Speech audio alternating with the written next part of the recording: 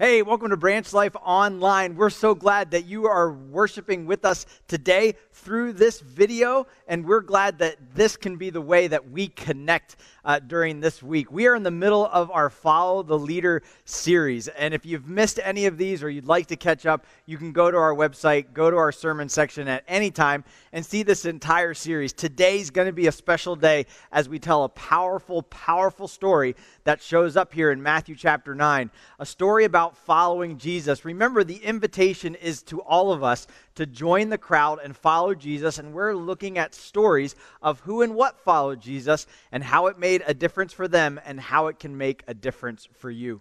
So no matter where you are in your spiritual journey, today can be a special day in that journey. As you're checking out Jesus or you're drawing closer to him, we want to invite you to join the crowd and follow Jesus. If this is your first time with us, man, we're so glad that you've checked this out. We would love to connect with you.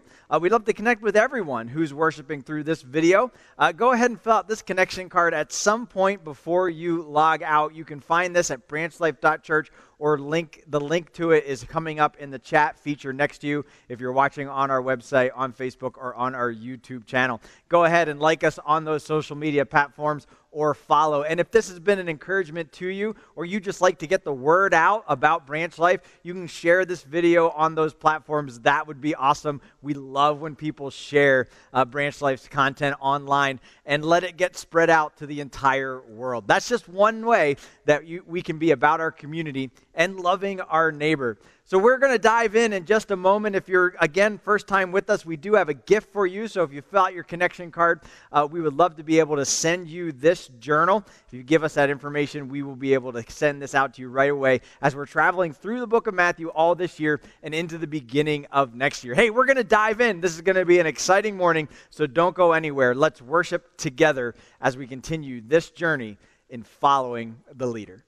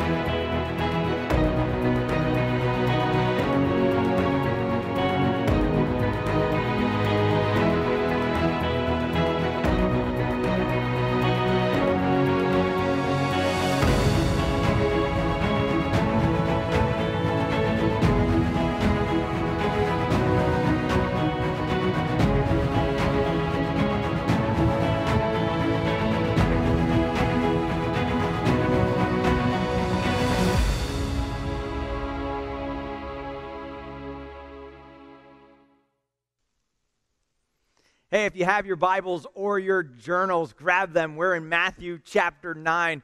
And today we're going to tell one big story. And this is one of the biggest stories we're going to be able to tell during this Follow the Leader series, because this is Matthew's story. Man, it's so important to learn about Matthew. Matthew is the writer of this book. Matthew has this incredible transformation where he goes from one end of the spectrum all the way to the other. He was fighting against faith, and he became a follower of Jesus. What would convince somebody like Matthew, who had everything in the world, who had built for him a nice, comfortable life, what would cause him to give it all up and to follow Jesus? That's the story that we're going to look at today. So go to Matthew chapter 9, and we're going to start in Matthew 9, verse 9. And it says this: as Jesus passed from there, he saw a man called Matthew sitting at the tax booth. And he said to him, "Follow me." And he rose and he followed him. Today is all about Matthew's story. So I want you to picture just a young man growing up in Israel. A Jewish boy that was following the track of all the other Jewish boys. He had his time with his rabbi and trying to figure out what he was going to do with the rest of his life. But this bright young man named Levi didn't quite get to the level of some of the other boys. You see, back in Jewish culture, the boys were chosen by their rabbi to advance further in their studies. And those boys that kept up and were disciplined and worked hard and were honest and ethical, they got chosen to go to the next level. And all along the way, boys would be dropping out of their teaching program. Some of the other disciples that Jesus picked were fishermen. Fishermen never made it to the highest levels. They, for whatever reason, because of their family's business or whatever it may have been, left their teaching time and went back and began to learn a trade. Well, Levi at the time was one of those young men who was willing to do anything. He'd cut corners. He would tell a lie. He would hide and sneak behind his parents' back.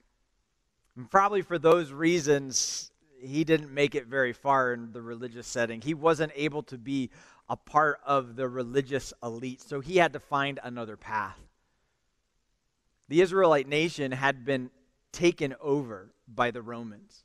They had been invaded, and they were being ruled by this foreign land, and this foreign land had set up their own governors that would sit and be in charge of the Israelite people. They would take the seat of authority away from the local governors, away from the communities. In all of this time, Matthew, already being willing to cut corners, saw opportunity. You see, these invaders needed to take some from the Jewish community to work for them.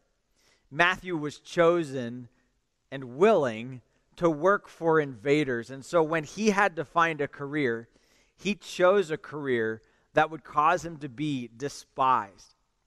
Despised by everybody else in the community, by his own family members, by other students, by the religious elite. He began to work for the enemy, and he took a position of tax collector, taking money from his neighbors, his neighborhoods, and his family members, and giving it then to the enemy, to the invaders, to the tyrants that were taking over their lives.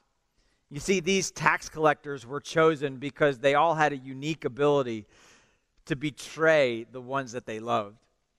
Matthew was then, as other tax collectors, building himself a very comfortable lifestyle. Not only did he have the favor of the Romans, but he was also able to charge as much money as he wanted, take as many taxes in the name of the Romans as he wanted to take. And he could, if the Romans asked to have him collect 100 mites, he may charge 150 and keep 50 for himself. He would get then paid from the Roman Empire, but also keep for himself whatever he wanted. Because of this, Matthew became a wealthy Jewish man that worked for the Romans. Yeah, he was hated. Yeah, he was despised. People would spit in his direction when they would walk past his tax collection booth, but he was able to buy the big house on the corner with the pool in the backyard. He was able to have the nicest toys and wear the best and most current clothes of the Roman Empire. And if he would have kept working his way up, he had no limit to being a full functioning member of this Roman Empire. He could go anywhere in the world that he wanted to go. It was in the midst of this that Matthew had a life-changing experience where everything that he had known, everything that he was willing to do, all that he had built for himself would now be set aside, and he would be made new. Matthew was sitting at his tax collecting booth, and Jesus and some of the other disciples of Jesus were coming by his oceanside city. Now, at this point, Jesus was a famous character. He had done some things that had traveled quickly around the region. This Nazarene was known to heal lepers. He was known for his radical teaching of claiming to be the Messiah, the one who was prophesied from the beginning. It was said that he was born of a virgin and that he could make the lame to walk and the blind to see. He could cause the deaf to hear. And so when Jesus came to your town, there was a buzz. People would run out to meet him, to hear his teaching for himself, to see if he would do something miraculous in front of everyone. Now, Matthew didn't care much about Jesus. He stayed at his station. Maybe he could figure out a way to get a little more money from all the people traveling back and forth. Maybe he could charge an extra tax or add on an extra fee. And so when Jesus and his entourage came past Matthew's booth and Jesus stopped and turned to talk to Matthew, the others following Jesus couldn't believe it. They said, "Why is Jesus wasting his time with this crook and with this thief, with this person who betrayed us? Why would Jesus even talk to that person who's unworthy? Jesus is so much better than this. And they couldn't believe it when not only did Jesus stop and look that way, but he walked over to Matthew. And with compassion in his eyes, but confidence in his word, Jesus takes his hand and sets it on Matthew's shoulder, and he says to Levi, "Follow me." Jesus calls Matthew in this moment to become a follower of Jesus. Imagine the disciples behind them going, "Wait, he's inviting a tax collector to become one of us." Imagine Matthew's disbelief when he saw a rabbi coming to him, putting his hand on his shoulder and touching him and saying, "I choose you to be a follower of me. I choose you to be among the elite." Matthew thought to himself, does he know who I am? Does he know what I've done? Does he know where I've been? Does he know that nobody will listen to me and nobody will follow me? Why would he call me to be one of his disciples? In those same moments, Matthew had to think about his response to the calling and to the shock of everyone, and maybe even to Matthew himself.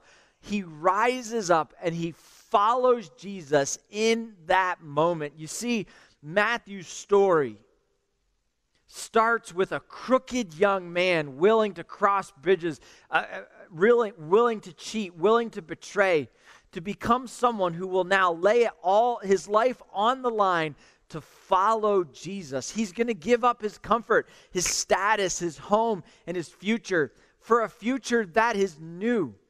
Why would anybody, why would Matthew stop and sacrifice all of that to follow Jesus? Well, if you knew what Matthew knew, if you saw what Matthew saw, you would possibly and probably make the same choice that Matthew gave. Remember, Matthew is the disciple who followed Jesus and eventually wrote this gospel that we're reading. From chapter 1 all the way to the end of somewhere around chapter 29, you are hearing from Matthew himself about what he was experiencing, what he was thinking, and why he was willing to give ultimately his life for Jesus. Why not only was he willing to follow him in this life, but he was willing to give him his very life to promote that Jesus was God. You see, there was 3 things that Matthew tells us about why he decided to follow Jesus.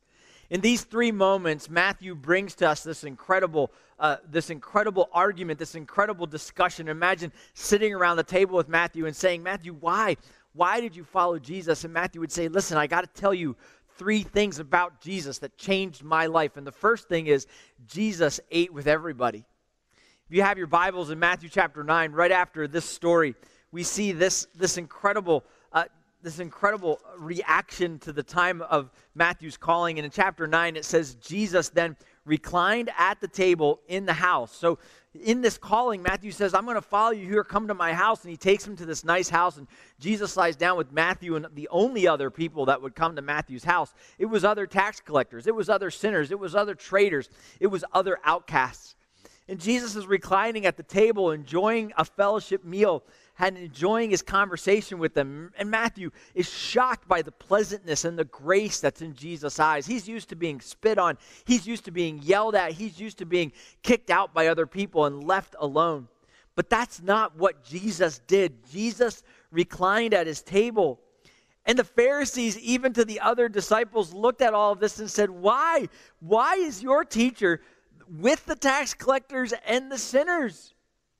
And Jesus replies with this famous statement in Matthew chapter 11, "Those who are well have no need of a physician. I have not come to save the righteous, but to save the sinner." We're going to see in just a couple of minutes how this reflects, maybe more than any other statement, the heart of our God, who we follow. But you know this is true. You don't go hang out in a hospital just because you're healthy. You go to a hospital because you're not feeling well. I remember me and Pastor Scott in our college days, we were having a great time together after one of our banquets, and we had about 10 or 15 of our friends came over to my house. We were running around after a long drive in the night, and I knew where we were going, but Scott didn't. And as we were running around with our friends, just kind of hanging out, having a good time, Scott tripped over a grassy knoll, and he landed face first in a parking lot. When he landed, he never had the wherewithal or the opportunity to get his hands up. So his face took the brunt of that fall. He hit that paved-top, and he slid across it. I remember turning around after Scott fell and coming over to him and flipping him over. It looked like someone had taken a baseball bat and sandpaper to his face. So immediately I called 911. He's unconscious on the road. We call 911. The ambulance comes. They put him in the ambulance bay, and they allow me to ride in the front. So I'm on my way to the hospital with my friend Scott in these college days, and we get to the hospital, and the doctors focused all their time and energy and effort on Scott. They wanted to help him because he was sick, because he was hurt, because he was broken, because he was injured. And I watched the doctors all helping Scott, and I realized I'm perfectly healthy, I'm perfectly fine. There's no reason for me to be here in the hospital. In those moments, became overwhelmed. Because I was healthy, nobody was paying attention to me. I end up passing out in the emergency room. In those moments, crawling out to the outside, a security guard comes over to me and says, "Young man, are you okay?" And I just needed some fresh air. I didn't need to be admitted to the hospital. Scott did. I wasn't the one that was injured. Scott was. Those doctors ran to Scott's side because Scott was in need of saving. That's what God had done for us. That's why Jesus reclined at the table with sinners and tax collectors, because they needed saving. They needed kindness. They needed grace. They needed friendship. They needed help.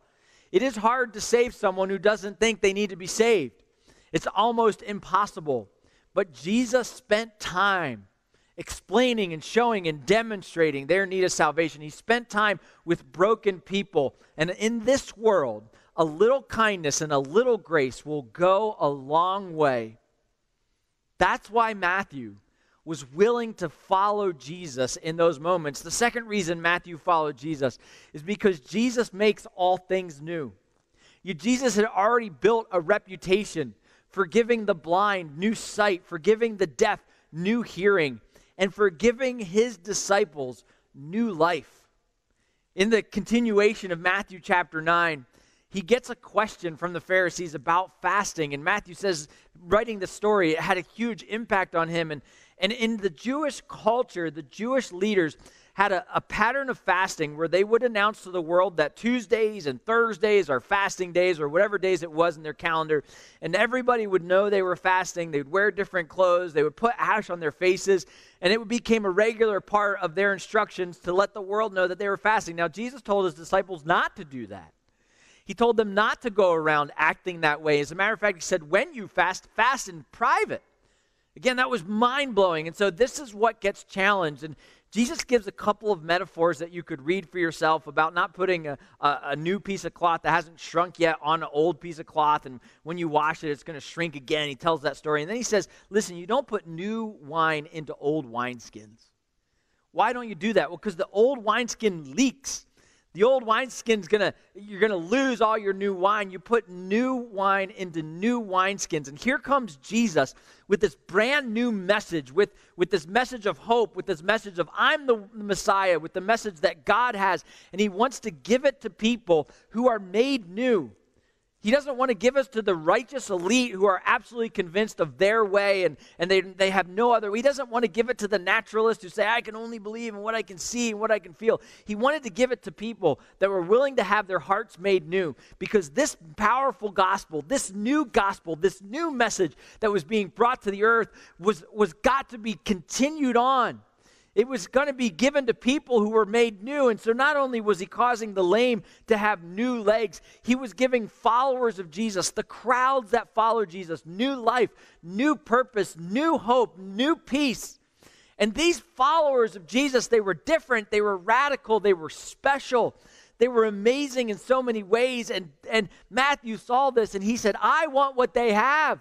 I want to be new like they are new. And if you're a follower of Jesus, do other people want what you have? Not the house that you live in, not the car that you drive, not your special athletic ability, but do they want the peace that you have? In this crisis that we've been going through of a pandemic, and we're concerned about variants, and we're concerned about what the kids are going to do in school next week, and we've had to go through this whole year. Were you one of those Christians that panicked? Were you one of those Christians that yelled at people? Were you one of those Christians that just kind of started throwing shade and correcting everybody's behavior? Or were you a Christian that carried a quiet, peaceful confidence, where your friends and neighbors could look at you and say, why are you so confident? Why do you have peace? Why are you being kind to me in this moment? Were you one of those Christians that because you knew you had faith in Jesus and you knew his guidelines, you knew his instructions, you knew that he wins in the end, that you were okay, but you could then turn around and help someone else? That quiet, confident Christian that is full of grace and kindness, who in a time of crisis can help someone, who in a time of crisis can take their eyes off of their own concerns and put it on meeting the needs of others, that's contagious. That's when other people look at you and say, I want that. I want to be part of that. And Matthew said that this Jesus, he makes people new. This thieving traitor who had all the riches but was still empty inside, who had all that this world could offer, yet felt like he had no reason to wake up in the morning, realized that Jesus could make him new. And Jesus did just that. He made Matthew a follower. He made him new, and he took his new wine, he poured it into new wineskins, and Matthew now takes this story and this message around the world through his gospel from generation to generation. He is made new in this moment so that others can see this newness. And the third reason Matthew would tell you that he followed Jesus was because he saw Jesus' power. He saw Jesus' power over death. In Matthew chapter 9, in verse 18, he tells the story of a ruler that came and knelt before Jesus. And this ruler knelt before Jesus and announced the hardest thing that anybody could announce ever. He says to Jesus, my daughter has died. Just hold on to the pain in that moment. I can't imagine ever having to say the sentence, my daughter has died. Matthew, being an eyewitness to this moment, wonders along with everyone else, what is Jesus going to do? And then the father, in his desperation and his hope, looks up at Jesus and says, but if you lay your hand on her, she will live.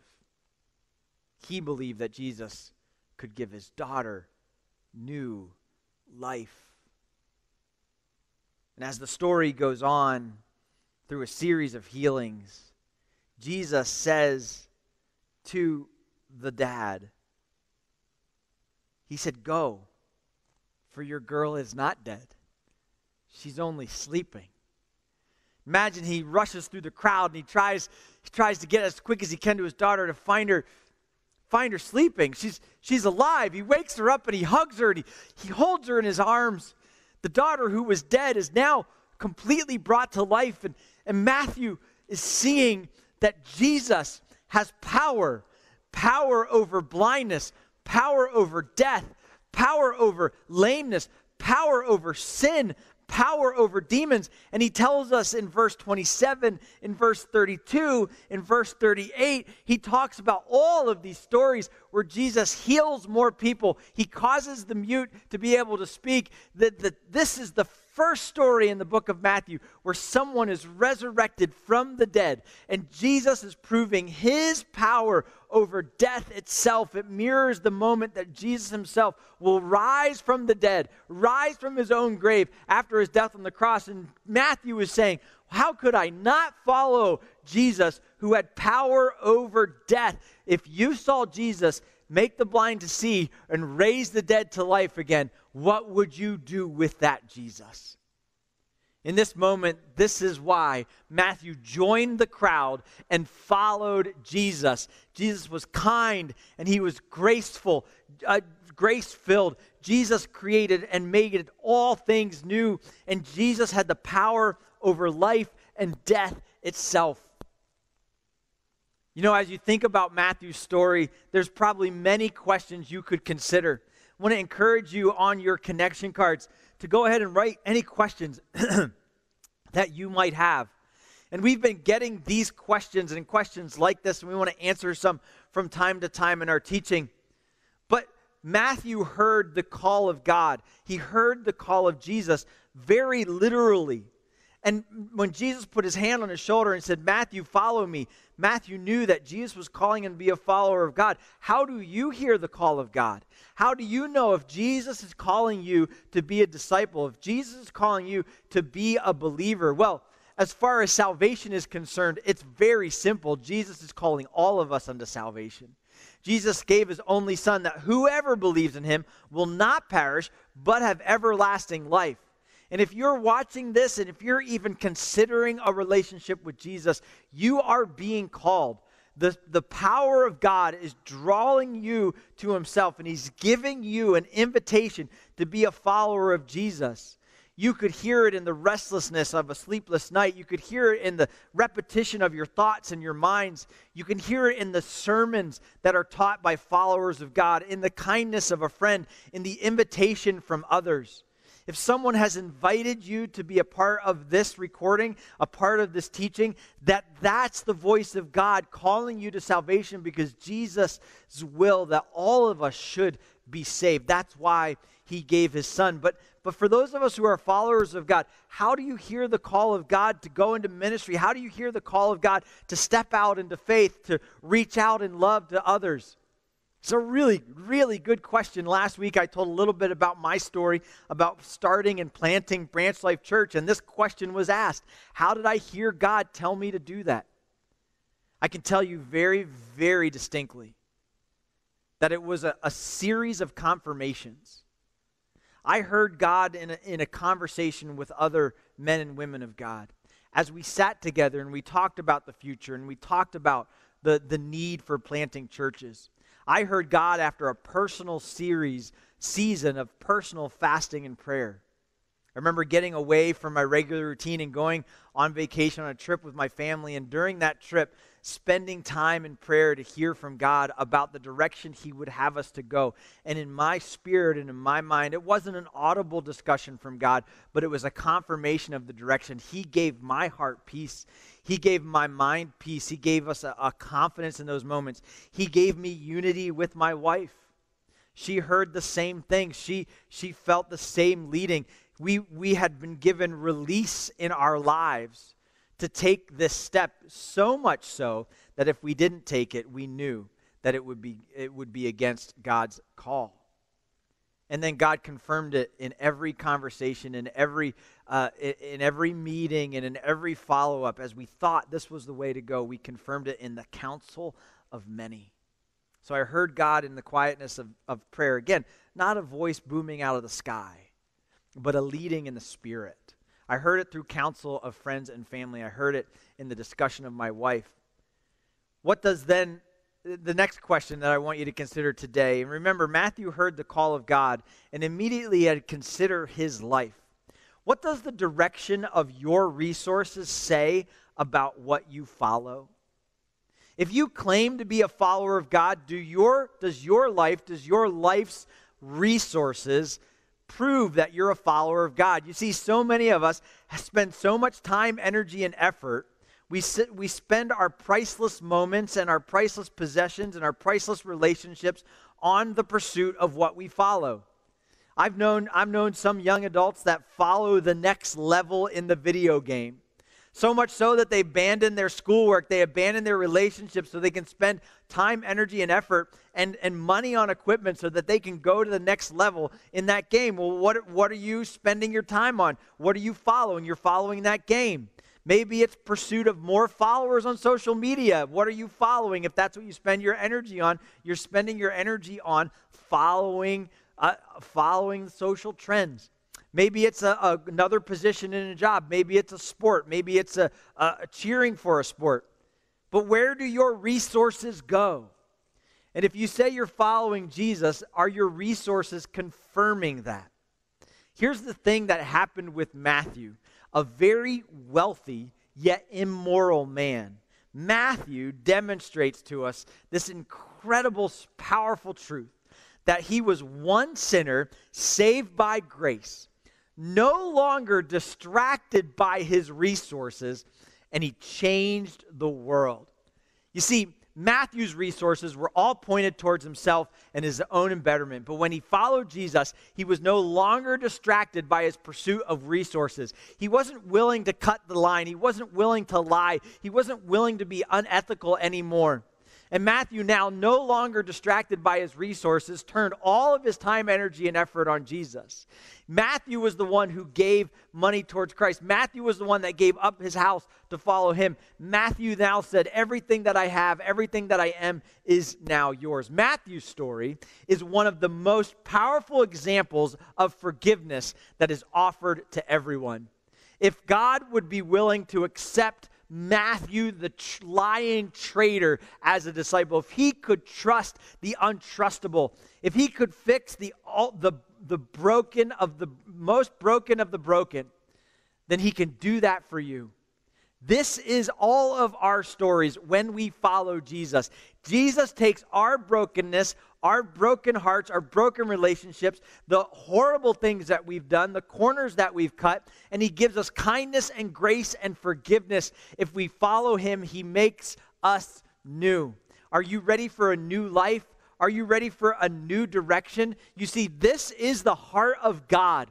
God has not come to help the healthy. They don't need a doctor, but God has come to call the righteous, not to call the righteous, but the sinners. He's calling all of us who have a sin problem to him. And he's saying to the disciples, when you follow me, your passion will be to help the lost. Your mission will be to reach the lost and to give the good news of Jesus to everyone around the world. You see, at the end of this chapter, in chapter 9 and verse 36, it says, when Jesus saw the crowds, he had compassion on them because they were harassed and helpless like sheep without a shepherd. Then he said to his disciples, the harvest is plentiful. There's many people who are broken, who need a new life. They need the message of Jesus. But the laborers are few.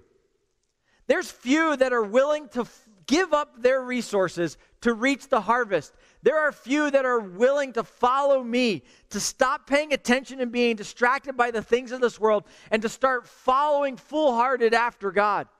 You see, there are many of us in this world today who say we follow Jesus, but we are all in it for ourselves. And when we become followers of Jesus, we're not in it for ourselves. We're in it for the sinner. We're in it for the lost. We're in it to reach those people that are hopeless and helpless. And in this year, you have probably spent a lot of time and energy and effort, emotional resources, financial expense to protect yourself, to help yourself, to guard yourself in this season. And that is natural. Everybody in the world did that. But Christians spend time, energy, and effort, even in a time of crisis, to help the lost, to help the helpless and the homeless, to help those that don't have hope. We have the hope of eternal life in Jesus Christ. In next week's talk, we're going to see what it means to be one of these disciples of Jesus who are focused on the harvest, to be answering the call of Jesus in our lives.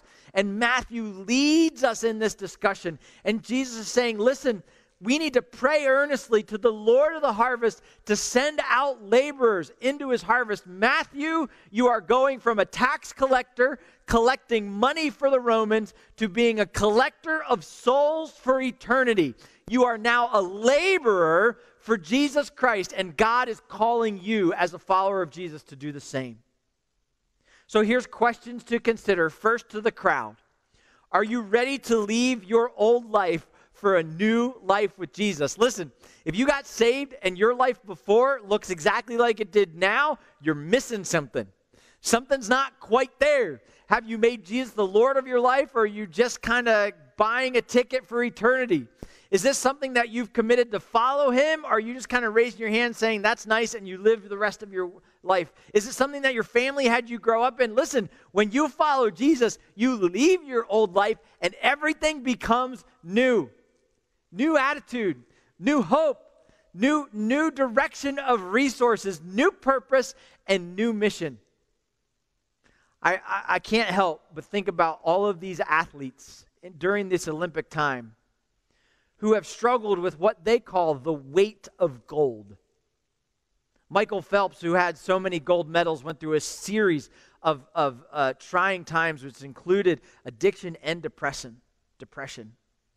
The number one tennis player in the world skips a major tournament to focus on her mental health. And Simone Biles can't even compete in the all-around competition because mentally she's not prepared. These young people going through an incredibly difficult season are finding the weight of living for this world is more that they can bear. And maybe you're living with the weight of this world, trying to get to the next level, trying to buy the next thing, trying to pay the next bill, trying to go with the next relationship that'll fix everything. Jesus is calling you to become a follower of him. It's not about the gold medals. It's not about being at the peak of our athletic abilities. It's not about the nicer house or the next level. It's about new life with Jesus. That's what gives us purpose. That's what gives us meaning. That's what gives us hope. You've been designed to have this new life with Jesus. Are you ready? If you're ready to follow Jesus, I want to invite you into a personal relationship with him. You can go to branchlife.church. You can click on the gospel tab. We'll show it to you a little bit later. But simply just go all in with Jesus. Tell him that you're sorry for your sins, like Matthew. We're all sinners. Tell him that you want forgiveness of your sins and you believe that Jesus is God, that he died on the cross and he rose again for our sins and that he can come and save us. Accept that free gift of salvation in this moment. And if today you've made that decision or you want to pray that prayer, would you let us know by filling out that on the connection card? Say, today I've decided to follow Jesus. And disciple, follower of Jesus, you've been saved. You are ready to go all in. You're a part of his church. What would you be willing to give to change a life forever? It's a powerful question. A lot of us would say anything. Here at Branch Life Church, we ask you to give 3 things. Number 1, we ask you to pray. Would you give prayer? Would you pray for 1, 2, 3 people by name every day that need to know Jesus? We ask you to give yourself, your relationships, invest in kindness and time and energy and effort. We ask you to then invite. But what would you give if it meant your neighbor, your friend, your family member, your coworker or your classmate could know Jesus and be changed forever? Is it everything? And do your use of resources prove that that's your mission? You see, Matthew was one sinner saved by grace, no longer distracted by his resources, who changed the world. You see, Matthew, when he saw Jesus ascend into heaven and said, hey, go and make disciples of all nations, baptizing them and teaching them to do everything that I command you, took that seriously. And Matthew then traveled the known world for the rest of his life, teaching people about Jesus and starting this thing called the church. You see, Matthew was all in with the church. And he spread the news of Jesus through starting churches all over the known world, ultimately giving up his own life, dying the death of a martyr so that Jesus' name could be made great in his life and in his death. You see, Matthew shows us that found people find people. Who are you praying for? If you're willing to share the first name of your one or the person you're praying for, we'd like to pray alongside you. Just go ahead and fill out your connection card and give us that first name, whether it's Sarah or Steve or Jim or Chuck or Joanne, whoever it might be. Maybe it's a son or a daughter of yours. Maybe it's a distant cousin. Maybe it's a stranger that you met on the street last week. But let's today start with our most powerful resource, prayer, and then ask God to show us exactly what to give and exactly what to do this week so that others could hear the call to follow Jesus. Are you all in? Are you one man changed by grace, no longer distracted by your resources? Well, we want you to consider those things today. Man, thank you so much for joining us. During this next song, you can take some time and fill out your connection card. And we want you to come back next week as this discussion is to be continued as we go into another set of powerful stories of why you should join the crowd and follow Jesus. Thanks for joining us today. We'd love to hear from you. Take a moment to fill out that card and join us next week. Have a good rest of your day.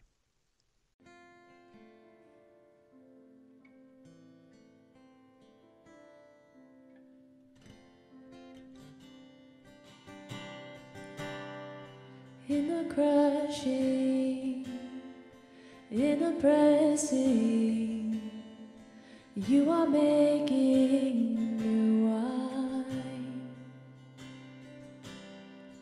In the soil I now surrender, you are breaking new ground. So I yield to you and to your careful hand. When I trust you, I don't need to understand. So make me a vessel, make me an offering, make me whatever you want me to be. I came here with nothing but all you have given me. Jesus, bring new wine out of me. In the crushing, in the pressing, you are making